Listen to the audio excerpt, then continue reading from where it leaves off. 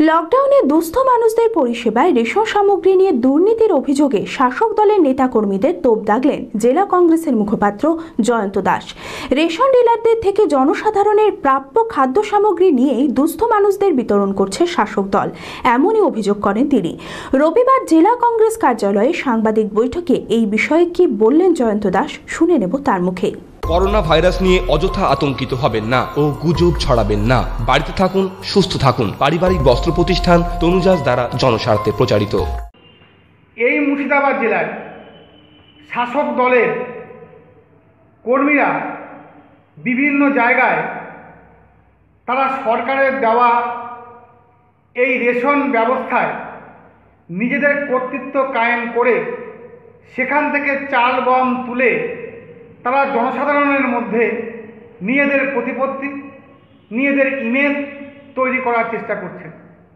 যেখানে মুখ্যমন্ত্রী বারবার করে বলতে চাইছেন রেশন ব্যবস্থায় কোনো হস্তক্ষেপ নয়, সেখানে তার দলের কর্মীরা বিভিন্ন জায়গায় রেশন ডিলারদেরকে বাধ্য করাচ্ছে তাদেরকে চাল দিতে।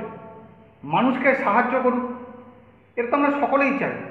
বিভিন্ন রাজনৈতিক দল মানুষকে সাহায্য করছে, শুধু রাজনৈতিক দলের কথাই বা বলবো কেন, অনেক গণসংগঠন তারাও ইতিমধ্যে মাঠে নেমেছে মানুষকে সাহায্য করার জন্য।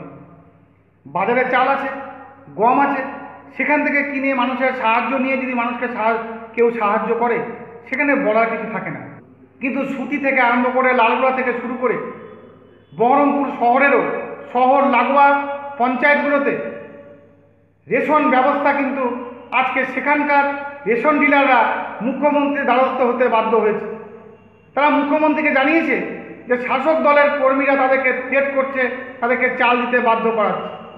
আমরা বলতে চাইছি এই জিনিস বন্ধ হওয়া দরকার। রেশন ডিলার যদি অন্যায় করে থাকে মানুষকে চাল গম দেওয়ার জন্য, সেটাও যেমন অপরাধের, আবার সেই রেশনের সামগ্রী শাসক দলের কর্মীরা বিভিন্ন জায়গায় নিয়ে সেটাকে মানুষের মধ্যে বন্টন করছে, এটাও কিন্তু অপরাধের। তাই আমরা বলতে চাইছি শান্তি শৃঙ্খলাভাবে মানুষকে সাহায্য করুন, কোনো আপত্তি নেই, কিন্তু সরকারি মাল নিজেদের মনে করে নিজেদের লোককে দেওয়া এটা আপনারা বন্ধ করুন। আতঙ্কিত হবেন না, লকডাউনে ঘরে থাকুন। আপনাদের পাশে Shivam education and social welfare trust. এই করোনার যদি আমাদের মোকাবিলা করতে হয়, আগামী দিনে আমরা যদি সুস্থ সবল থাকতে চাই এবং গোটা ভারতবর্ষকে তথা পশ্চিমবাংলা মুর্শিদাবাদের বাসীকে নিরাপদে রাখতে চাই, তবে আমাদের এখন একটাই রাস্তা, আমাদের ঘরে থাকতে হবে এবং ঘরের ভেতরেই থাকতে হবে।